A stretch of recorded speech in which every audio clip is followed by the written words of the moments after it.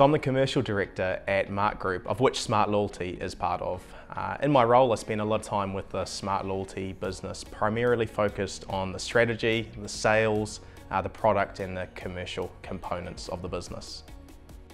For me, loyalty is all about the law of reciprocity and behaviour change. Every business out there competes on product, price, service, delivery and all those core fundamentals of every business model. But it's the softer side of loyalty. It's what you can do to recognise customers, recognise specific behaviours that really creates long-term loyalty.